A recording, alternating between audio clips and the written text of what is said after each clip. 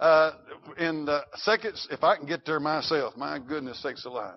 2 Samuel chapter 6, verse number 1. We're going to read down through verse number 11. And I want to preach a message today entitled this: Good intentions are not good enough.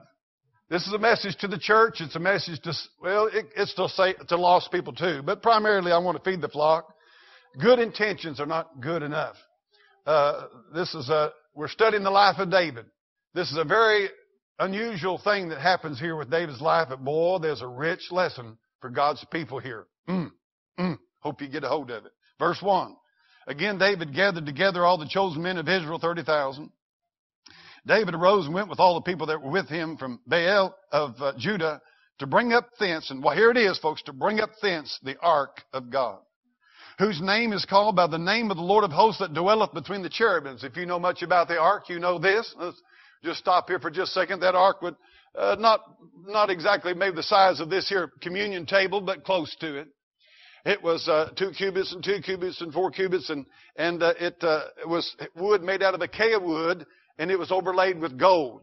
And then on the top of it, it had what's called, the lid was called a mercy seat. They called a mercy seat. And that mercy seat was pure gold, and it had 2 cherubims that folded their wings in toward each other. I've shown pictures of it here before. But just so you can get a visualization, the Ark of the Covenant is what he's talking about here. For about 70 years, the Ark has been out of whack. It hadn't been where it's supposed to be. God was not in the center of their life. We'll talk about the ark a little bit more, but let's read verse number 3. And they set the ark of God. Now here's the deal. They're getting ready. David wants to move the ark of the covenant up to Jerusalem as he's establishing the kingdom, as he becomes the king, and he's wanting to make God the center of government. Oh, it's a wonderful passage. And verse 3 says, and they set the ark of God upon a new cart. I want you to underline that, new cart. And brought it out of the house of Abinadab that was in Gibeah, and Uzzah and Ahio, the sons of Abinadab, drave the new cart. And they brought it out of the house of Abinadab, which was at Gibeah, accompanying the ark of God, and Ahio went before the ark. David and all the house of Israel played before the Lord on all manner of instruments made of fir wood, even on harps and on psalteries, on timbrels and on cornets and on cymbals. And when they came to Nashon's threshing floor, Uzzah put forth his hand to the ark of God and took hold of it, for the oxen shook it.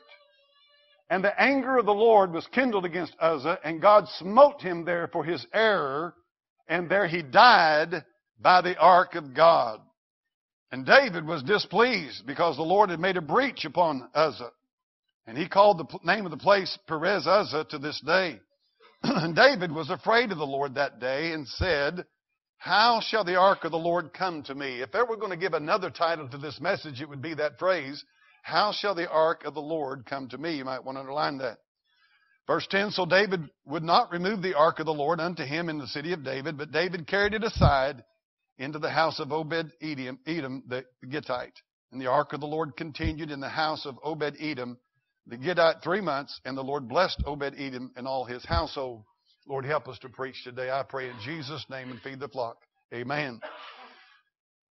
You get the same account, except maybe with a little more detail in the book of 1 Chronicles chapter 13. As I said, this message is good intentions are not good enough, or how shall the ark of the Lord come to me? Giving just a little bit of history on the ark of the covenant as I started a while ago, God instructed Moses back in the book of Exodus chapter 25 about making the tabernacle. And the first piece of furniture that was to be made was this ark of the covenant that I mentioned a while ago. The Ark of the Covenant was in the most holy place. There was the outer court, then the holy place, and then the most holy place. The Ark of the Covenant was set behind that, and it was right behind the veil. And the Ark was where the glory of God dwelt. It's where God dwelt in the midst and among His people was on that Ark. Okay? Having the Ark was the symbol that God was in literally where God's presence abided. He said, I'll dwell between the cherubims. Okay? On the mercy seat at the ark. This ark was the most important piece of furniture in the tabernacle. And he instructed him how to make it. God told Moses, don't make it how you want to make it. You make it like how you doing back there? Good to see you. And he said, you make it like I tell you to make it. He said, be sure that you make it according to the pattern that I gave you in the wilderness. Okay? So he not only told him how to make it, he also told him where to put it. Put it in the most holy place. You just don't put it anywhere you want to, Moses. You put it in the most holy place, just on the other side of the veil. Then he also told him what to put in it. He said, Moses, I want you to put the plates or the tablets of stone, the 10 Commandments. He said, I want those put in there. The ones that he made afterward, after he broke the first ones. And then he said, I want you to put a pot of manna in there. And then I said, I want you to put Aaron's rod that budded in there. Okay? Now, those three things are very important. Putting the table of the commandments in there symbolized that Jesus, this ark is a picture. And here, let's hang on that. This ark is a picture of Jesus Christ. There's 3 arks in the Bible. There's Noah's ark, the Ark of the Covenant, and the ark that Moses was put in. They speak of deliverance. They all speak of Jesus Christ and what He does for us when He saves us. The Ark of Noah teaches us that He delivers us from the destruction of sin. The Ark here teaches us that He delivers us from the condemnation of the law. And the Ark of Moses teaches He saves us from the power of Satan. You study the 3 arks of the Bible is a wonderful study. But he takes these, he took the law and he put in there. That tells us that Jesus Christ kept the law perfectly. Those tablets were not put in there broken. Jesus never did break the law. He never sinned. It's a picture of Christ keeping the law perfectly. You and I don't do that, do we? We've all broken the law of God. We're all guilty of breaking. He said if you've been one point offended, you're guilty of all. But Jesus Christ did no sin.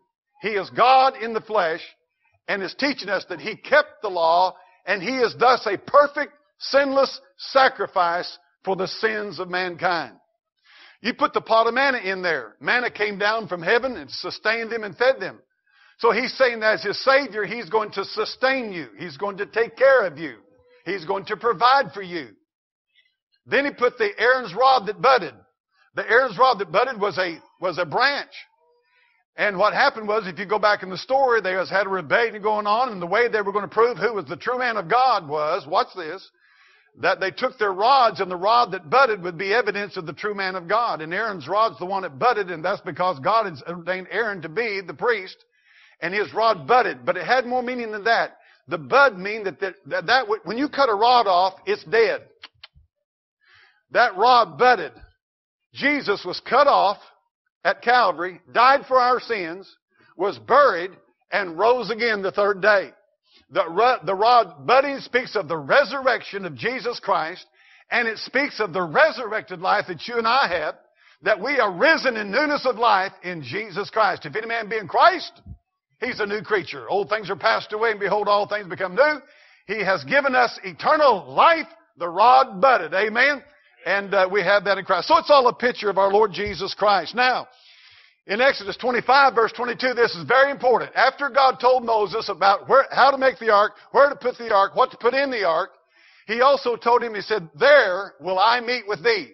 I'm not meeting with you outside the court. I'm not meeting you at the brazen altar. I'm not meeting you at the laver. He said, it's at the Ark of the Covenant is where I will meet you. In other words, if you're going to meet God, you're going to have to meet Him at the Ark of the Covenant, which is a picture of Jesus Christ our Lord, crucified, buried, and risen again, God and man at the mercy seat of God. And here's something else they did. When they killed that, at the Day of Atonement, killed that bullock, they took the blood and they sprinkled it on the lid of that mercy seat, and the satisfaction of God for the penalty of death was paid for it. Somebody had died, the blood was shed, the blood was sprinkled on the mercy seat, and because the law had been satisfied, then God could extend mercy to the person who placed his faith in that shed blood sacrifice. And that's why John the Baptist said, behold the Lamb of God, which taketh away the sin of the world. When Jesus resurrected from the dead, He took His own blood, the Bible said in the book of Hebrews, and sprinkled His own blood on the true tabernacle, which is in heaven. And now you and I have access to God through the blood of Jesus Christ, because He is the only acceptable sacrifice to a holy God. You and I could burn in hell for 1,000,000 years and never pay for our sin.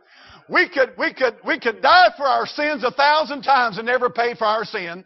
Jesus Christ's sinless blood was the only thing that would pay for our sins and satisfy the just demands of a holy God. That ark is important to you and I. It is the place where God will meet you. He will not meet you at any other place. He meets you at the ark, the Lord Jesus Christ.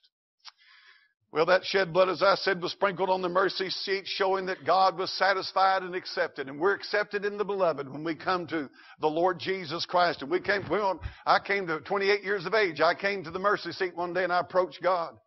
And I approached Him through the shed blood of Jesus Christ. And I said, God, I believe Jesus on Him, that He died for my sin, that He was buried, that He rose again. Lord, I believe that His blood is sufficient. And Lord, I'm casting my soul upon that redemptive work of Jesus Christ. That blood that was sprinkled. What can take away my sin?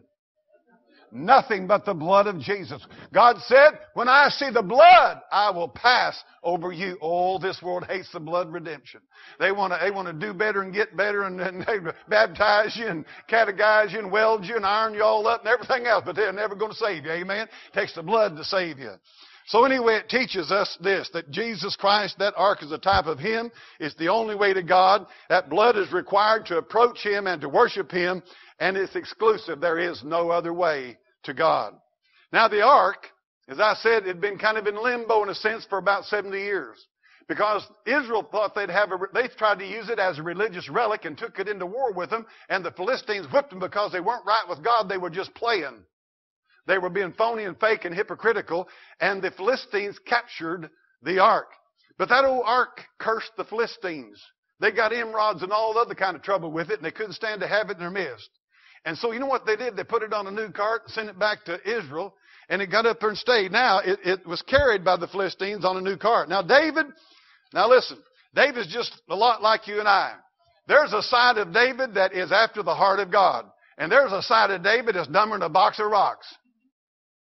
There's a side of David that's absolutely spiritual, loves God, wants to do what God wants to do, has a heart for God. Oh, how I love Jesus. There's a side of David that's wicked and sorry as hell. You have, if you're saved, a new man and an old man. God's not in the old man improvement business. That's why you got to be born again, brother. And so David, here he is. David has a godly, wonderful desire, and he's wise. He said, we're not leaving that ark back down the wilderness. I'm going to be king. Christ is going to be in the center of the government. Let's get that ark and let's bring it up to Jerusalem, put it right smack dab in the middle of our nation. And Christ is going to rule, and Christ is going to reign, and Christ is going to say what's right and what's wrong, and we're going to worship the Lord.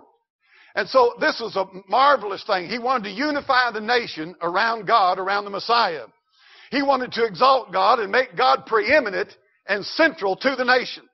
He wanted to strengthen the nation with the presence of God and the precepts of God. And by the way, folks, that's mighty good intentions. And wouldn't you like to have a president that would say that? We want God in the center of our government. Well, this is a good leader. What a good leader will do and should do is get Christ at the center of everything going on. By the way, this is what a good daddy will do. He will get Christ at the center of his home. This is what a good church will do. He'll make sure Christ is in the center, central to the church. So it's not just the nation and the home, but the church, but also individually. You and I need to make sure that the ark of the Lord is in the holy place where it needs to be, your heart. You see, Van, oftentimes I've seen him teach teenage kids this one great truth. He said, some of you kids, you're saved. But he said, Jesus, you've got him over here on the side part of your heart. Jesus wants to be on the throne of your heart. See, that was the center throne, the throne of grace. Let us come boldly to the throne of grace.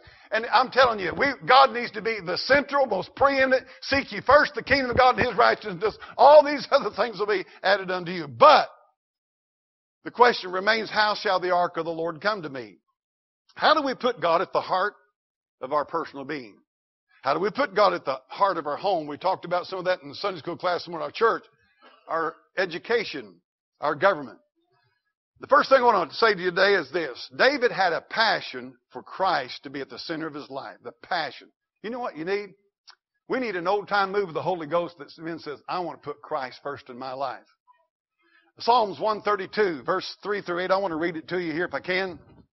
This is what David said in one of the Psalms. He said, surely, watch this, listen to it. I will not come into the tabernacle of my house, nor go up into my bed I will not give sleep to mine eyelids or slumber to mine eyelids until I find a place for the Lord and habitation for the mighty God of Jacob. You know what David said? I don't go to bed at nights till I put God at the center of my heart. I don't get up in mornings without putting God at the center of my life. You say, Reggie, how do I do that? I'm just going to give you some practical things. If you want to put the ark at your house in the center of your life, make sure that you read your Bible regularly, daily. Thank you.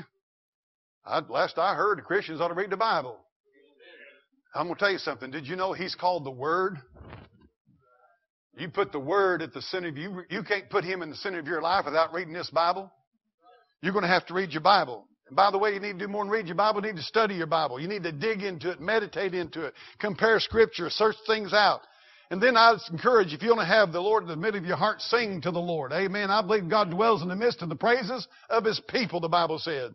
Then let me say another thing. Be at church, amen. And you're here today, so I don't know who I preached to about that, but I'm going to say something to you. I'm glad my mom and dad went to church Sunday morning, Sunday night, and Wednesday night. I really am. I'll tell you what, they enriched my life by that. I learned things on Sunday night I'd have never got on Sunday morning. I learned things on Wednesday night I'd have never got. One of the greatest things I learned on Wednesday night was faithfulness. I can still see old Stanley Hinoe kneeling down on his knees and praying for folks that had been coming visiting church, praying for folks in the community to get saved. And every Wednesday night, just like an old clock, he was kneeling at that altar, praying, faithful, faithful. You know what he did? He put something in this little country boy's heart. Reggie, be at church. Reggie, be at church. If you really want to see God do something in your life, you really want to see God do something in your family, be faithful. Be faithful. Just keep on keeping on. Don't quit. Don't stop. Don't stutter and don't back up. Just keep being faithful. You want to be blessed to God, be faithful. And then another thing, if you want God to send your life, help in the work of God. I appreciate everybody going down to camp. I appreciate all the good work that's done all over this church by everybody. My goodness, how nice the yard looks and how nice the garden tomb looks and how all the work that's been done going on out here. And goodness sakes, I'm thankful for it. But learn to pray. Oh, spend time with God. Man, I'll tell you what, me and Karen, we've been walking around together and we've learned something. Me and Karen, we've been walking together and sometimes in the morning and evening, we're walking side by side. And we're going around through them. We decided we'd pray one time. And, we got to pray and walked into a walnut tree, like knocked us out. No, I'm lying to you. We pray with our eyes open while we're walking. You say, can you pray with your eyes open? I've done it way more times than you'd ever dream about. I'm talking about learn how to pray. Hey, someday take a day off, just you and the Lord type of picnic. You want God in the heart of your life. You want God in the center of your life. You're going to have to take some time to do that. I know this ain't nothing you don't already know, just reminding you. But then David had this passion for God. He put Christ at the center. Our founders understood this. You study the documents. Look at the buildings. Look at what they wrote in the concrete or the granite of our buildings. Look at the laws that they made in this land. Oh, I know they weren't perfect, but I'm going to tell you something. They put the Creator at the center of this thing. And I thank God for the old missionaries who went throughout the country preaching and starting brush arbor revivals and building churches. Oh, aren't you glad we don't have mosques all over the country? And if we ain't careful, they will be. If you don't, I want to tell you kids something. You listen to me real well. If you're going to reject God and you don't give a flip at the church house doors, hey, you listen to me. I said if you don't give a rip if the church house doors open, if it quits and you'll fall off the church like a dead tick, you get ready for mosques to be built in your town. England got to where they didn't care if they went to church or not. Now there's more mosques than there are churches in England. Some of you are hanging around the edges. You wouldn't give a rip if the door shut on this church house. You'd just crawl off this cow and get on another cow like a tick. You better get excited. You better get a passion. You better get a burden. You better get right with God. You better have what David had. Oh God, I want you the center of my life. I want you the center of our home. I want you the center of our church. Oh God, I want you the center of our nation. He didn't just talk about it. He said, hey, boys, that ark's off down yonder. Let's go get it. But I want to tell you the second thing. He not only had a passion, but David also had a problem. And I'm going to show you how he got there. Passion without obedience. Now listen to me good. Passion without obedience to the Bible is going to bring you problems. You just get it settled in your heart. If you ever get saved, it's going to be God's way, not your way. You're coming through the cross. You're coming through the blood. But you ain't coming. God didn't ask you God didn't ask you your opinion about how to save you. God didn't ask Moses his opinion how to build that thing, where to put it, and how to carry it. God said, this is the way I want it done. You must be born again. That's not an option. I want to ask you a question this morning. Have you been born again? Have you been born again? I'm talking about a new creature in Jesus Christ. There's a new man living inside. You're not the person you used to be. And secondly, if you ever serve God, now listen to this, you're going to serve Him how He says to serve, not the way you want to. David had a problem. Here's what his problem was. And I'm telling you, boy, I'll tell you what, I had 2 messages this morning. Didn't know which one to preach. And I ain't preaching another one tonight. I'll probably preach next Sunday. But I want to tell you, this thing right here got a hold of me. David had desire to serve the Lord, to get God to the center of his life, but he didn't want to obey God and do it God's way. And the reason he didn't, and watch this, this is an amazing thing the Holy Ghost recorded in Scripture, is because he wasn't reading his Bible. You say, Reggie, how do you know David wasn't reading his Bible? I'll show you how I know David. And I'm going to also show you why he wasn't reading his Bible. The same reason you're not reading yours. David wasn't reading the Word. Thus, he wasn't obeying the Word. He became presumptuous, which is mean that you just think, well, I'm going to do this, and God, you'll have to go along with me because what I want to do. He became self-willed and influenced by the world. So in verse 3 of your text today, you know what he did? He said, boys, let's take that ark up to Jerusalem. Woo! And they all said, hallelujah, glory to God. He said, put that ark on the cart right there. Go get a new cart, put that ark on it, put oxen up to it, and said, one of you guys go out in front of that thing of dancing, and said, the rest of you leave the oxen, and some of you walk alongside just in case it about falls off. There's only one problem with all that gizmo. Totally disobedient to what God had said to do. God not only told him how to build it, what to put in it, where to put it at, and everything else, he told him exactly how to carry it. And he said, if you don't do what I tell you to do, he said, you're going to have some problems. And David ran head on like I would have in a walnut tree with my eyes shut. And some of you's run into a walnut tree here recently, and you're wondering, what in the world? Why don't God bless? Why am I in this trouble? Why am I having these problems? You might want to start reading your Bible. He said, put that ark on a new cart. I want to ask you something. Where did David get that idea? He got it from the Philistines. Because the Philistines, it was causing them trouble. And the Philistines, they didn't know how to carry it. They weren't Israel. God never told them how to carry it. They didn't even want to be around it. It was so powerful. So they put it on an ox cart and sent it out. And somehow or another, watch this, somehow or another, David looks at that and says, man, that's pretty cool. Let's try that at church. Boy, I like the way they had them rock concerts. Let's see if we can have one at church. Boy, that gets people, woo, filled with the Spirit. Like, man, I mean, tell you what. Woo, woo, woo. Where did he get the idea to carry it on a cart? He didn't get it from God. He got it from the world. So here's the great truth of this little old lesson this morning, this message. You're going to do God's work. You're going to worship God. You're going to walk with God. You're going to have to do it as God reveals it to you in Scripture. You ever get saved, I'm going to say it again, if you ever get saved, you've got to get saved God's way through the blood, not yours way. We've got loads of New Cart churches in America now. They got New Cart Bibles. New Cart Bibles. They seem like about one coming out about every year now, isn't there? New Cart Bibles. Oh my goodness, they're having a time. Isn't it wonderful to be able to tell God what to say? I think his brother Dean walked up to me this morning and said, Reggie, have you ever heard tell somebody just taking somebody else's book and just rewriting it? I said, no, I really hadn't. I said, you know what, last time I heard, you don't just pick up Uncle Tom's Cabin or Gone with the Wind or The Shepherd of the Hills and just say, I'm going to rewrite that book. But they do it to the Bible. And they don't have a right to. And they're cursed because of it. They've touched it. We got New Cart music. Most churches are playing what, when I was 16 years old, was rock and roll. We got New Cart worship, New Cart music. We got New Cart messages. It's all psychobabble. It makes me sick. I'll tell you what, don't you ever bring me no glass pulpit in this room. Amen? When I see a glass pulpit, you know what I think? They went modern.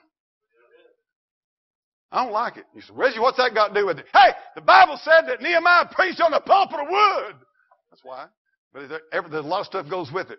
Behind that there's going to be a new cart music system. Drums, and they're going to have everything. And then they're going to have the light systems, all new cart stuff. Shh, don't nobody say nothing. They got a new cart doctrine. There ain't no cross to it. They don't need to repent. They don't need to believe in the deity of Jesus Christ. I put on a cartoon the other day that displays what Mormonism's all about when they come up to your door on my Facebook page. And a Mormon wrote to me and said, Reggie, I'm so disappointed in you that you'd put such a thing. Us Christians all need to get along. There's only one problem with that. They're not Christians. I ain't pulling no new cart. But see, the new cart is, well, you're going your way, and they're all nice, and we're all going to heaven different ways. They got a new cart. No, I'm going to tell you something. That ain't the way it is. There's a new spirit. There's a new Jesus. He just likes anything. He don't give a rip how you dress. He don't care if you're a fornicator, an adulterer, a pervert, a sodomite. I want you to notice something. You're in there in 2 Samuel chapter 6. I want you to look at verse number 5. You watch this. Hey, folks, contemporary worship services are not new. The Bible said there's no new thing under the sun. Oh, David, he had a problem with it. Look at verse number 5. And David and all, now they've got that they've got that ark on the cart now, and they got the oxen pulling it up the road. And here they go. And David and all the house of Israel played before the Lord. When's the last time you went, oh, come to church next Sunday. We're going to play. Come play with us next Sunday. He messed up, folks. They played before the Lord on all manner of instruments, made of fir wood, even on harps and psalteries and timbrels and cornets and cymbals. Man, I mean, they were popping up the road and banging them cymbals. And I'll tell you what, he was playing in a day. You read about it. He's a dancing. Oh, I'll tell you what, he's spiritualizing all his junk. And he's totally out of the will of God. And he's going to get a man killed over it.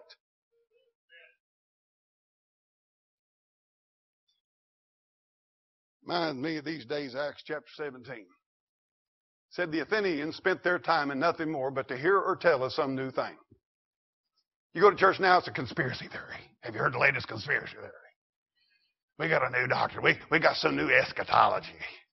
We got some, oh, man, there ain't nobody ever found this out. Just found this out in the Bible. Oh, I drove by a house the other day. I saw a symbol up on the side of the deal. I went and studied it out, went and got on the internet, checked it all out. Oh, Reggie, have you read this book? Oh, Reggie, have you read that book? Oh, Reggie, have you read that book? I told a guy this week, I said, I don't even get this book read enough. Yeah, I'm not against reading books, but my goodness. Are we having a good time? All right, now here's what the deal was. You say, Reggie, David, what? He wasn't reading the Bible. Now, either he was just straight out neglecting the Bible, or he's too busy, or he's unconcerned, or he had an issue. I believe he had an issue, and I'm going to tell you why.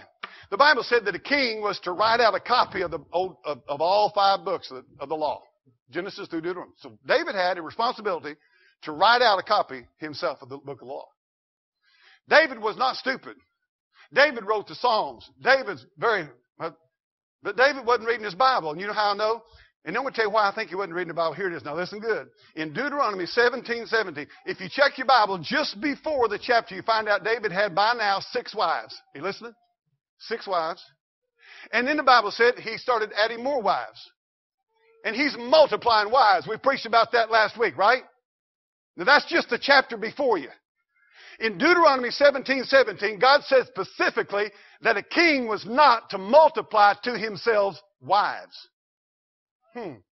So here's what I think happened. Now, I could be wrong, brother. Do you know what I think David was? One day he was sitting on the veranda. Bring me the roll, the scroll. I'm going to read Deuteronomy today. He's cutting on down through there, and all of a sudden he reads, thou shalt not, the king, when you get a king, Israel, he's not to multiply to himself wives. I've got 14. I'm done reading. Take it back in yonder. Now, you listen to me real well. Let me tell you what caused you to quit reading your Bible. You're going to run across something you don't like because it runs against the grain of you. Let me tell you what will get you out of church and make you quit coming here and preaching. Oh, preacher, get up Sunday and preach the very word, but preach on something you're guilty of. All of a sudden, you ain't got a taste of the Bible no more. And here's Satan's trick to you. He's going to get you to read something, hear something out of the Bible that you're guilty of, that you're violating, and all of a sudden, you're not really interested in reading the Bible anymore. So here's where it got him. Here's what I believe happened. He's reading Deuteronomy 17:17, doesn't like what God says, closes the Bible up, says, I don't, what are you going to do this morning, David? You want to read the Bible again? No, I'm not in. We ain't got time this morning to read the Bible. What are you going to do this evening? You want to read the Bible, David, before we go to bed tonight? I ain't got time to read the Bible. We'll never get to bed. We've got to get up early in the morning. Are you listening? So then, watch. It came time for David to move the ark. Now, watch, this is big business. This is important. He has a right desire. He wants to bring the ark to Jerusalem, but he hadn't been reading his Bible. And he just decides that that's a pretty good idea. Throw it on the cart. Do it like the Philistines do it. And man, he's feeling good. But if he'd have read his Bible, folks, Uzzah would have never died. Not only that, they didn't get the ark where it's supposed to go. They missed the blessing. They didn't get God in their midst. All over the fact that he let a previous sin in his life that he didn't want to deal with keep him from reading the Bible. I believe that happens to us all the time. I've seen it for years. I've seen people come in here and, I'll be going out the door. They'll see me. Oh, Brother Reggie, we've been looking for a church like this for years. We're so happy to be here. Oh, we just appreciate the messages you preach. About 6 months later, I preached on something their kid did, and I mean, woo, it is on. All of a sudden, I can't preach nothing they like. They walk into church for about 6 months, fold their arms up and look at me like that, and then pretty soon they're on. They're gone. You know why? Because they got ticked off at something that God... I've done this. It happened over and over again. Preach on immodesty. Preach on something they don't like. It's just the way it is. Hey, God wants you now to learn something. I will tell you what. I appreciate... I've been a sorry dog for 63 years. I've been a sorry dog, deserved to go to hell. But I'll tell you, I ain't never got mad at the man of God for preaching the Bible at me. I might have got mad, but I got over it at the house. Amen? I don't hold it against one man of God. In fact, if it is, the older I get, the more appreciative I am of the man that got up and said, Reggie, you ain't living right. No, David, he said, I don't think I like that Bible much anymore, so I'm going to do things my way. I'm going to do it the world's way. You get on the wrong side of God and get on the wrong side of the Bible in some areas, what will happen to you, you'll start not reading your Bible. And then other areas of your life's going to get messed up. And I want you to keep that Bible open. You look what happens here. Look down in verse number 8. Now in verse number 7, the anger of God was kindled because Uzzah reached up and touched that ark. And the anger of the Lord was kindled against Uzzah. God smote him there in verse 7 for his error, and there he died by the ark of the Lord. That's a bad place to die, right by the ark. Now watch verse 8. This makes me sick. You're talking about a fleshly, low-down side of David. Look at this.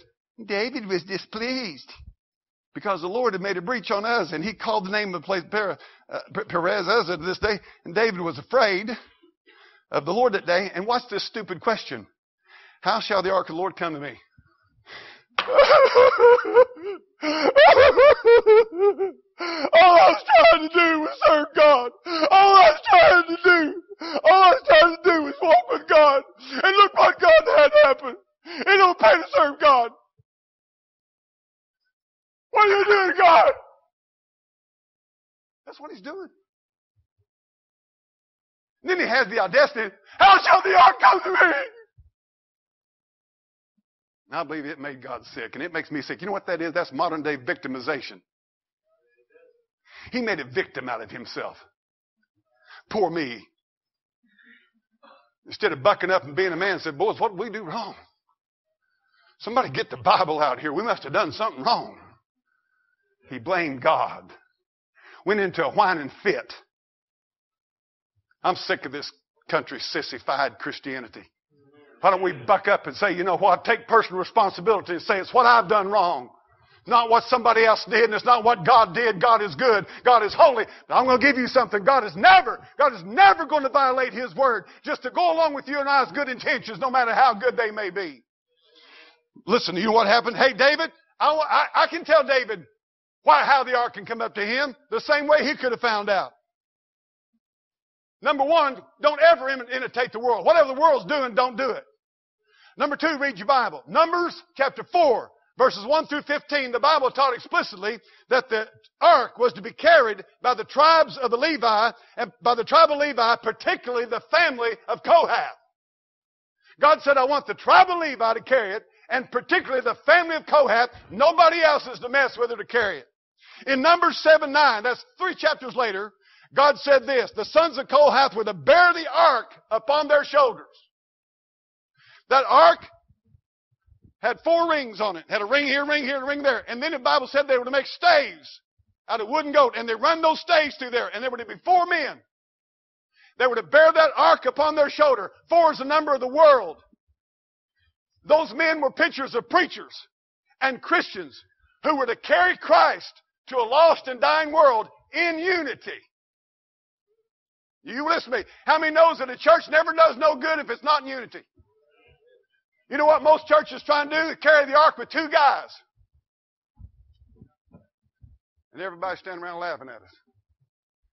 God says, I want there to be unity. He said, by the foolishness of preaching, men are saved. God wants you to carry the gospel with a tract, with a CD. I don't understand it. I can't explain it. But God uses people, not carts.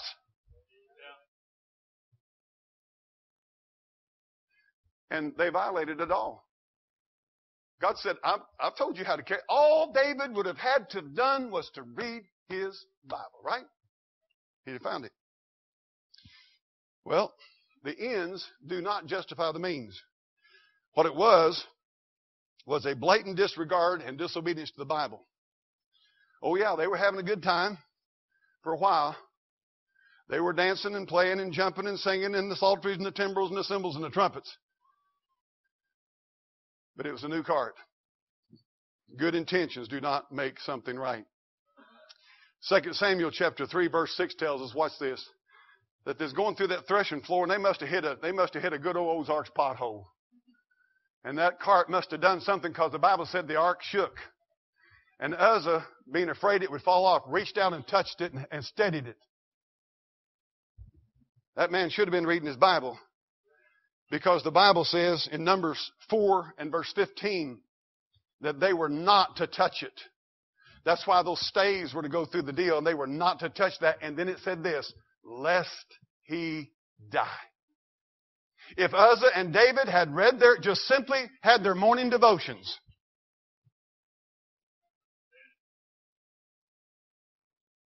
they'd have just been having morning devotions along, God would have told David. But because he got ticked off at Deuteronomy 17:17 about not having a bunch of wives, he didn't care about the rest of the Word of God anymore, and so I'm not reading the Bible now. I'm too busy. I've sat in church all my life. I know everything there is to know anyway. Can't tell me nothing. I ain't got time to read the Bible. Making money is more important to me. I'm telling you, if you're going to stay out of trouble as a Christian, read your Bibles. God wants to give you wisdom. He wants to give you direction. You say, Reggie, David was displeased. Oh, wait a minute, David, you're displeased at what? At God keeping His word? What are you displeased at, David? That God didn't lie and not do what He said He was going to do?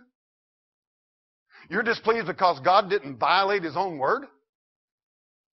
God told you, David, that if any man touch that, He told you, number one, don't carry it on a cart. You carry it on 4 minute deal. He said, you don't touch it. If you do, somebody's going to die. The man touches is going to die. And you're mad at God for just keeping His word? What an attitude. Well, David and all of them should have known about the matter. I'll give you one more thing about this just for fun. What was pulling the cart? Oxen. What was it that came out of the fire when Aaron threw the gold in the fire? A calf. How many knows what the symbol for Satan is in all art of the world? It has to do with the 5th cherub in the book of Ezekiel. Hooves and horns. Now watch this. This is wild. It is a picture of who's pulling even the good desires of Christian people when they don't do stuff God's way. Who's pulling the, can anybody tell me who's pulling the wagon? Satan. Satan's pulling the wagon. He says, I'll pull your wagon any day if you'll just disobey God. Watch what God told. Remember Samuel telling Saul, behold, to obey is better than to sacrifice. The old devil says, Oh, you want to serve the Lord? I'll pull your wagon. As long as you don't do it God's way, because God never bless what you're doing. As long as you're not doing it God's way. David may have been sincere, but sincerity can take you straight to hell. Sincerity can get you killed. He was sincerely wrong. He asked the question, how shall I bring up the ark? I think God said to David, go read the Bible. Remember that old song we sung? What more can he say than to you he has said? There it is. That's why the devil don't want you and I reading the Bible. Let's talk about a few practical things. We'll get out of here. You say, how can I go to heaven? Read your Bible. Find out. Except a man be born again, he kind of enter the kingdom of heaven. You must be born again. You say, well, here's another question. How do I find a mate? Watch me. How do I find a mate? You going to do it the Philistine way? Or you going to do it God's way? But how are you going to know God's way if you don't read the Bible? How should I dress? Philistine way or God's way? You see where I'm coming from? You know something I ain't never heard Joyce Myers preach on? I've never heard her preach. Okay? But I ain't never heard of her preaching on women keep silence in the church. I ain't never heard of Joyce Myers preaching on, oh, here's a new message, Joyce Myers. Bishop should be the husband of one wife. You know why she don't preach on that? Does anybody know? Because she don't like them scriptures. Yeah. So then you go into psychobabble. It's all psychology now. Stuff that'll make people feel good and send money in. How to operate as a spouse. Philistine way. New cart way. Well, if I get mad and don't like them anymore, don't feel like I love them, I leave. What's God say? Permanent. What'd you say? Death part. I mean, how do I raise my children? Philistine way in front of a TV. With a little game deal in their hand all day long.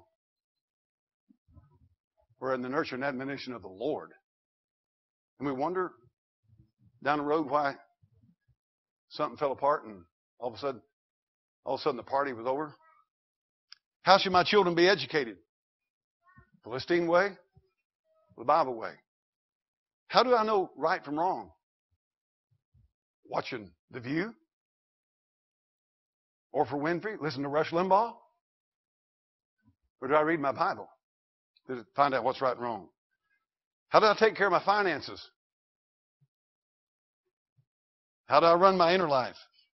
What do I do with what Zach talked about if I'm getting bitter? How do I handle it? About my attitude, all that. How do I handle offenses and hurts? Shoot them or forgive them? You know, isn't it funny? It seems like the last thing we do is read our Bible. We'll search the internet. Oh, man, you ought to see what I found on the internet. Oh, you should have seen what came down my feed on Facebook. Oh, man, have you read this book? You should have seen that show. Oh, man, have you seen that movie? But when's the last time you said this? I am not going anywhere else. I'm going to get the Bible, and I'm going to read and study until God gives me the answer. I'm going to tell you how this changed my life. I was in the back old study room we had where the old wood stove was in our old mobile home. And I was wrestling with eternal life. I was raised and believed that you could lose your salvation. But I was reading my Bible, started reading my Bible after I got saved, and some stuff wasn't matching. Bad wasn't matching. I read over in 1 John one night. It said, whosoever is born of God doth not commit sin, for his seed remaineth in him, and he cannot sin because he is born of God.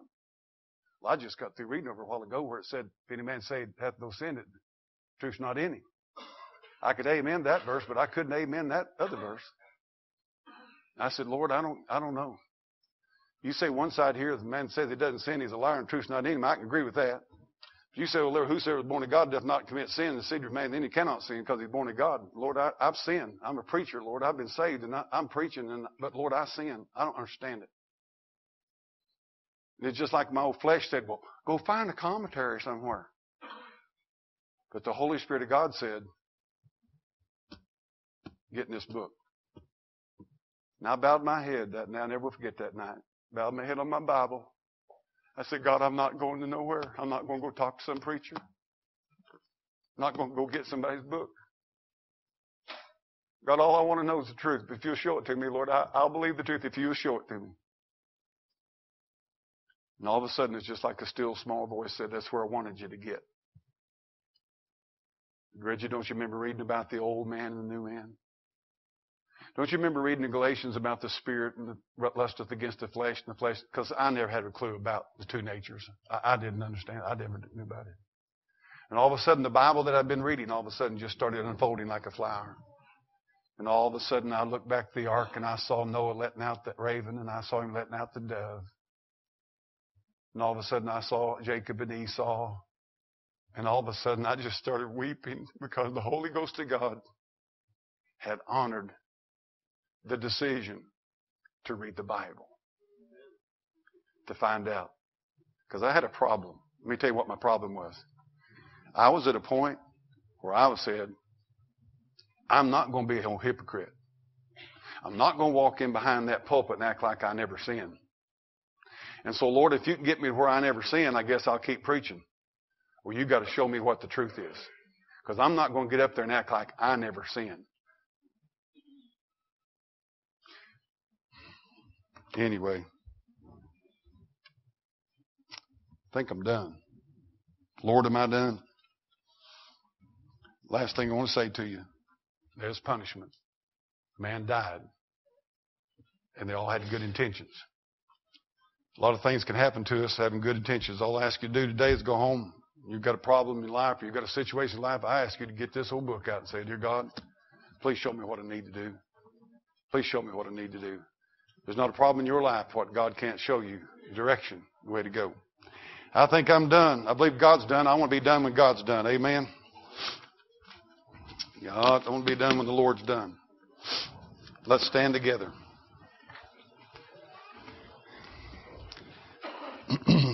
We praise Thee, O God, for the Son of Thy love, for Jesus who died and is now gone above.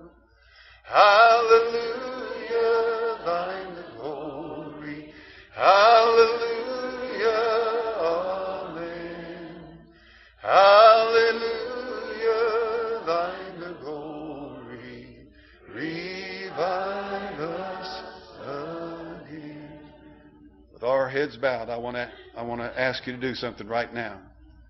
I'm encouraging you and asking you to pray to God right now.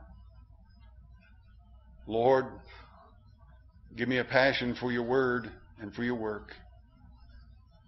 But God, help me to always let you tell me through your word how I'm to go. Lord, I want to raise my family for God.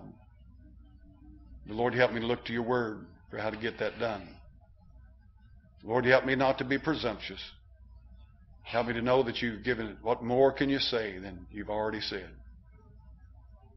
God, give me a love and a hunger for the Bible. If I don't get anything else in life done, I'm going to read the owner's manual before I start working on the truck. Lord, we love you today. Thank you so much for your word. Thank you, Lord, for recording David's life.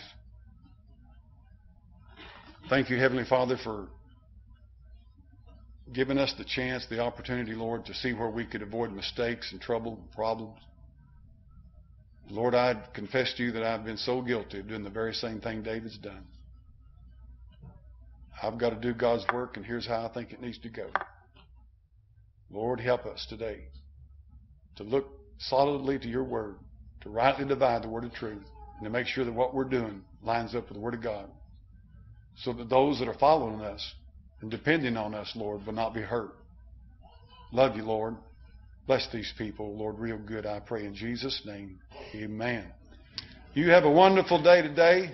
Tonight I'll be preaching, Lord willing,